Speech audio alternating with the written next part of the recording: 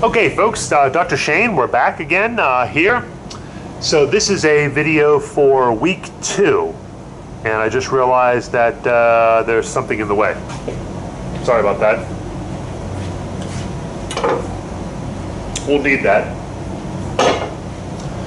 Okay, so for week 2, before you come to lab, you should have uploaded a scanned version, a PDF, I guess is preferable, to D2L from all those significant figure sign notation problems from last week. Give you some points there. Upload the quiz as well. That should be done before you come to lab. The activity for this week is called Lab Balance and Glassware. It's on D2L. Calculator mask, all that good stuff. Watch this video. It's kind of obvious if you're listening to this. And the whole point of doing all this ahead of time, folks, is so when you walk in the lab, you can start collecting data. This is your pre-lab lecture. So we're not going to take time to do another pre-lab lecture. There'll probably be a few comments just to get oriented, and that's fine. But then you're just going to get going, and that's what I'm going to preview here is what does that mean? Get going with what? Okay, so I think I'm going to come out from behind. I think we're recording, we're good. And I think I can put this back in place. Again, I'm the only one in here, so I'm not wearing a mask. Just so you don't turn me in. That was just a bad joke. Hope everybody's doing okay. All right, I've got the handout here. So you'll want that. I'm gonna go through, I'm not gonna do everything. I'm just gonna kind of go over most of this, and I think I'll have to go back and show you how to use the analytical balance a little bit better than I did with that other video. Okay, so the basic goals here are, how do you properly use an analytical balance to determine mass? How do you properly measure volume, which is a capital V, lowercase v is velocity, and then a piece of equipment called a pipette. That is an essential piece of equipment in a laboratory. It doesn't look very high tech, but if you ever do any kind of laboratory work, pipetting is a big skill. And not just the pipettes where you dial the volume in, if you've seen it, I'm just kind of moving my hands around, and you press a little plunger and do this kind of thing. That's fine. Those are expensive. Some labs can't afford those. And also the gears on those things tend to grind and it gets out of calibration. So they're not always necessarily the best option, depending on what you're using, although those are really good to use. So we're going to do some lab skills, and I'll demonstrate some things here. Also, we're going to use that formula for density we used before, but we're not going to calculate a density. We're actually going to calculate a volume. So let's just briefly, so you might remember that density, lowercase d, let's use symbols now, is mass divided by volume. Just getting to something on the back side. Yeah. The back side, there's some calculations where it says calculate the theoretical volume. I'm not worried about what that means yet. So you're calculating a volume using density. And you're given a density of water as, and we're just going to use water with this lab, it's pretty straightforward, 0.998. 0.998 grams per milliliter. So I'm actually not going to do this math, I'm just setting it up for you. So if you're given this, you'll have a mass from the lab, and you'll want to solve this equation for volume. So hopefully you know how to do this. It's in the lab. I think we made it a little bit too explicit.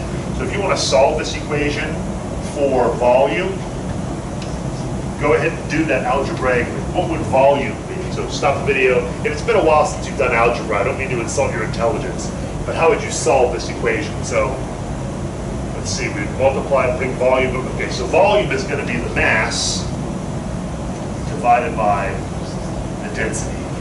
So you'll have grams in the numerator, grams per milliliter in the denominator, and when you do the math, the grams will cancel and the milliliters will then flip up into the numerator, so your answer will be milliliters. So just make sure you kind of think through how to solve this algebraically. So you'll take a mass from lab, you'll take this density, and you'll calculate a volume. And you'll do that for different things. That's all I'm going to say about that now. The calculations, I think, are pretty straightforward. The other calculation you're doing is called percent error, which I think is pretty well spelled out. I don't think I'm going to go over that here, in class, or in this video, sorry. So I'm just going to go through some of the equipment. All right. So just briefly, looking at the procedure, make sure you read it. The first procedure is for the balance. Okay, I'll show you that later. I think it's pretty easy. You're going to get some object. I think we're giving you a piece of aluminum. I don't really remember. You describe it qualitatively, that's fine. Take a beaker, 50 milliliter beaker, back to the balance room, record what its mass. Put this object in there, record the mass of the beaker plus the object, and then subtract the two. That's called measuring a mass by difference. So you subtract the mass of the empty container. Then you're also going to find the mass of this by just putting it on the pan directly, I think. Oh, no, I'm sorry. You put the beaker on and hit the tare button, re-zero. Okay. I'll show you that later. That's fine. Glassware. So there's 4 pieces of glassware that you're going to compare, and I've got them right here. So the big picture question here is, what's the best way to measure a volume? This is, I'm going backwards here. This is a 50 milliliter burette. It's pronounced burette, not burette. This is a 10 milliliter pipette and pipette bulb. So we'll do both of those. Whoa. We have these over in a box on the side. We'll get you those. Pretty familiar piece of equipment, a 10 milliliter graduated cylinder and a 100 milliliter beaker. So the big question is, which piece of equipment is the best for measuring volume? Which one is going to give you the best agreement between an experimental volume and a calculated volume? That's the big picture here. That's why we're doing this. Just take a minute. You can even make a hypothesis. Which do you think is the best piece of equipment for volume, and which piece of equipment do you think is the worst? Hopefully you probably have an idea this one is not that great for measuring volume, but we'll get there. All right, and I'm just going to briefly review this, each piece of equipment. So determine the mass of the empty dry, okay. Pour approximately 25 mils of water, okay. I'm not going to do this whole procedure exactly. I'm just going to put a bunch of water in here. This spigot over on the side is deionized water. You'll use the big jugs of water that are in the room. Those are deionized water at room temperature. That's actually kind of important. Density is temperature dependent. But for purposes here,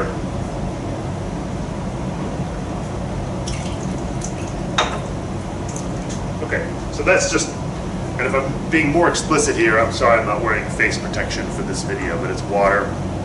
Kind of showing that example here. You know what? Maybe I'll be a better example and at least have my goggles on, but there's nobody in the room, so no mask. Okay, so you record the mass of this empty. You pour approximately 25 milliliters. I'm not going to bother being precise about what I'm doing, but you be more precise. Pour approximately 25 mils, and then you record the volume. How do you record the volume? Well, first thing you do with the volume, you don't hold it on like this and record it. That would be dumb.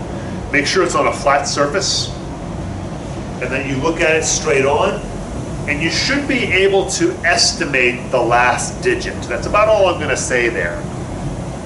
So you might be able to get 28 milliliters, 26 milliliters. So record it by estimating the last digit that the graduations give you. That's something I want you to really think about, actually.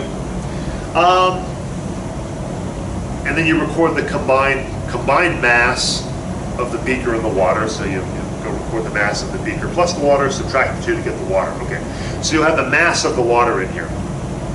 No problem. Fine.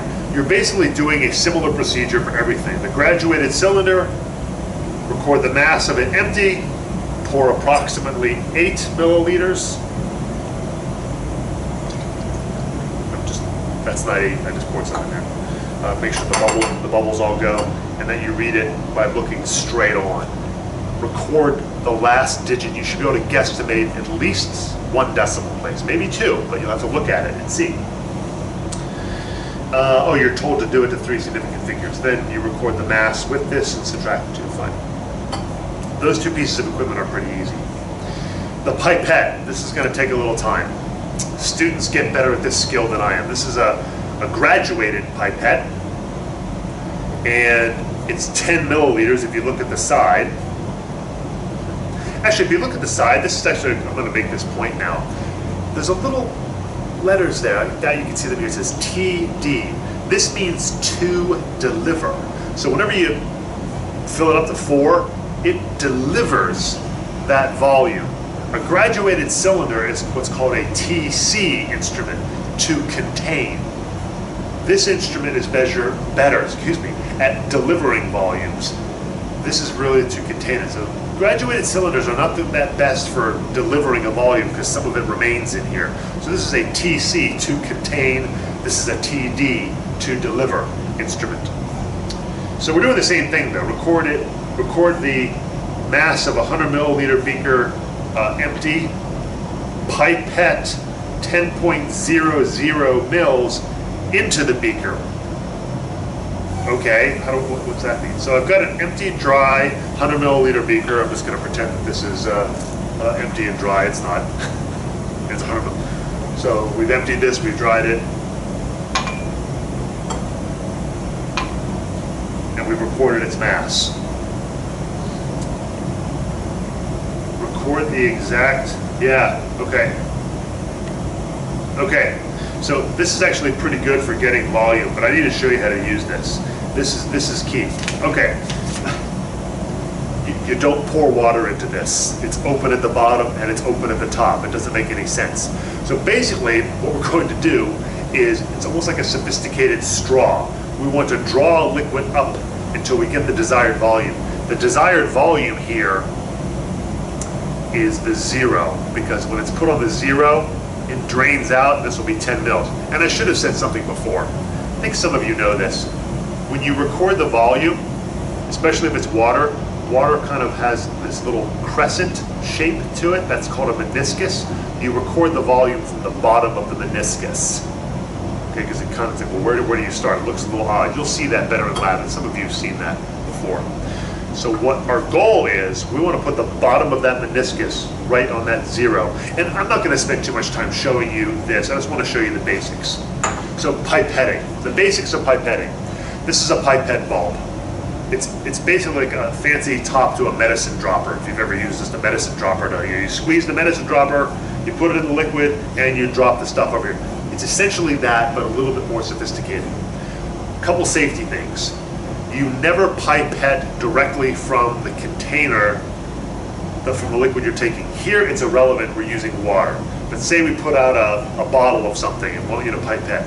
You always pour it into a secondary container. So let's pretend we poured from a big container of water into a smaller container of water, and I'm going to pipette from a secondary container. We'll mention more about pipetting as the semester goes on. So pipetting skills, you can get YouTube videos for this. You take the pipette and put it in the container. Don't push it on the bottom very hard, just kind of let it gently sit in there. And it's quite helpful if you have the graduation, the numbers are facing you so you can see them. Depress the bulb and gently set the bulb on the top. It forms a seal very well. If it doesn't, you probably have a broken pipette bulb.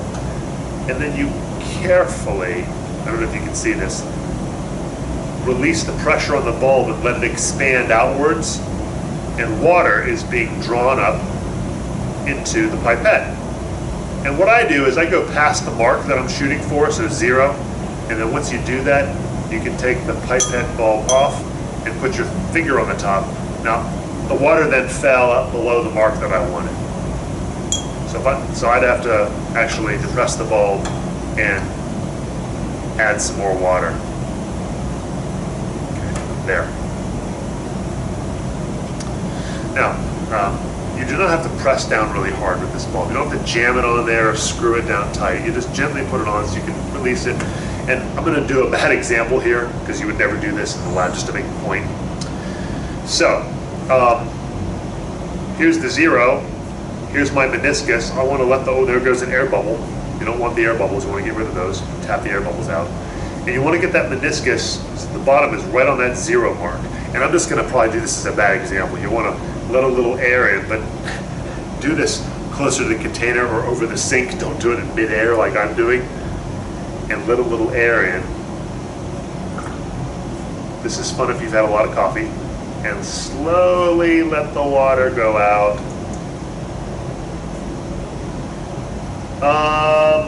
My meniscus is still a little high, but just, it's too boring for you to sit here and watch me do that. And if for whatever reason your finger slips and you go down below, then you just have to add more water and try it again. So the idea is you want to put that meniscus right there, and that's a very precise volume measurement. And we'll talk more about this later. There's a little bit of liquid left in the pipette, if you can see that down there. That's fine. This is a TD instrument, 10.0. I'm going to let you look at the procedure. The volume is meant to come out. So what you don't want to do is try to force that last bit out by and don't do this in the lab, it's unsafe, by spraying or pushing that out. You don't want to do that. Okay, just let it drain. The thing you can do is if there's a drop hanging off the edge, touch it to the side of the glass, and it will draw out that last drop that might be stuck there at the bottom. So this is a very good instrument for that. Pipetting is an essential laboratory skill. And I think that's it for the pipette. The burette, empty dry beaker, recorded, fine. Record the initial volume, okay, what? Okay, how do you use a burette? This is a burette. The water comes out the bottom.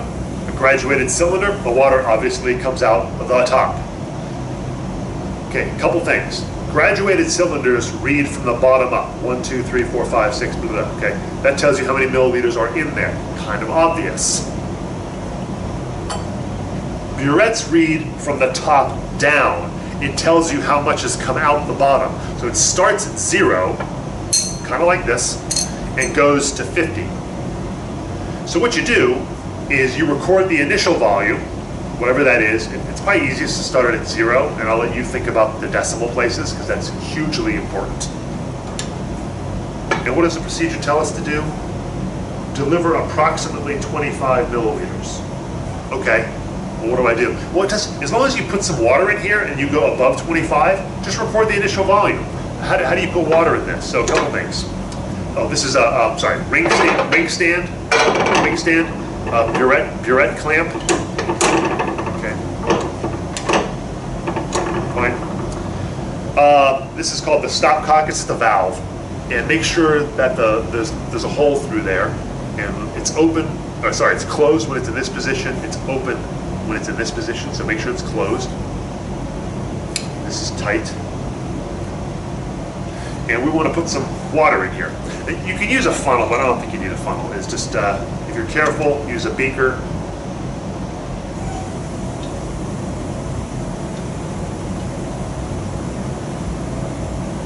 And you can fill it the whole way if you want to. But for argument's sake, I'm not going to do that.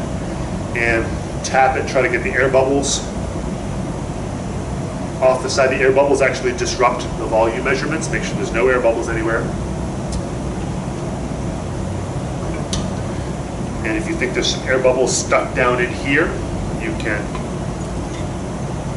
drain some water out. And I just put water in our clean, dry beaker. That was dumb.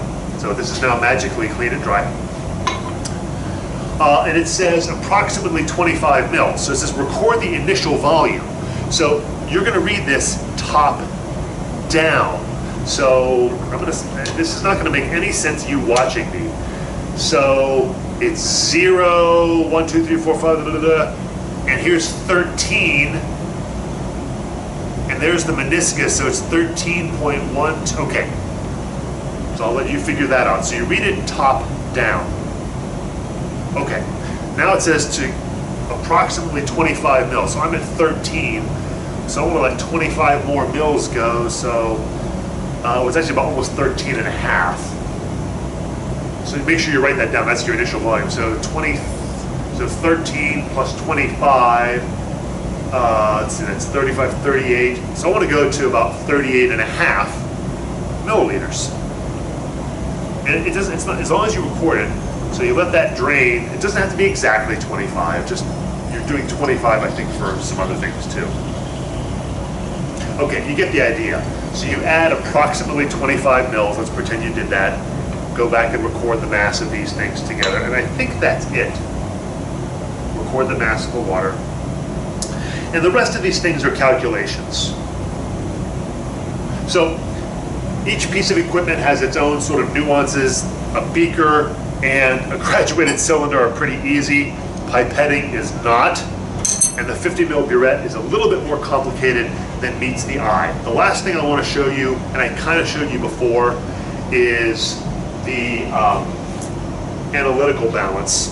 And I'm just going to use a piece of chalk for that. So coming out from behind the camera, let's take a walk. I think we're still recording, yep.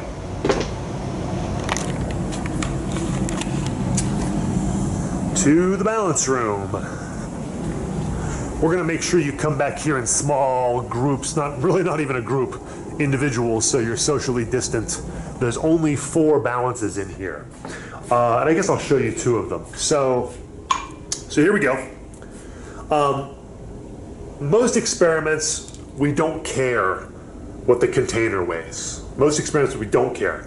But this one, we do, because we're doing some comparisons. So you turn it on, make sure it's 0. Carefully open up the side window. Make sure it's dry, by the way. You don't want to put anything wet on the balance pan.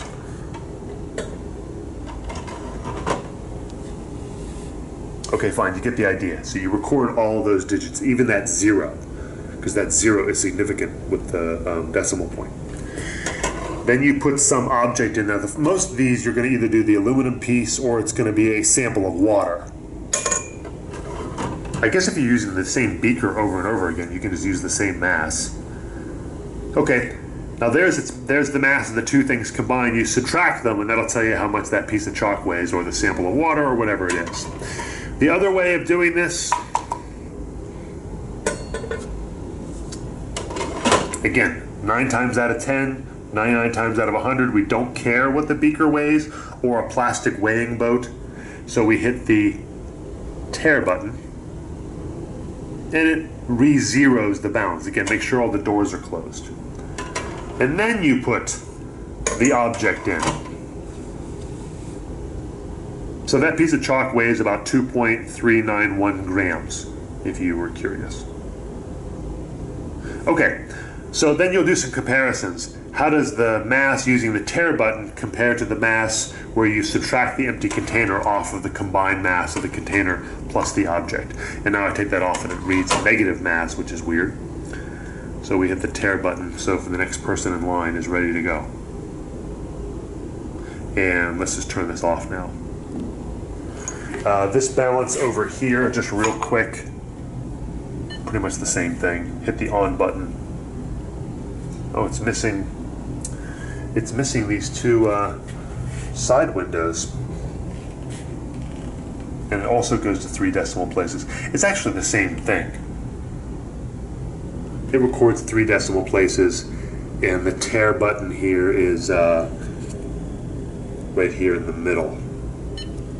Maybe we'll stick to just the three new ones, because they're new, but we'll see.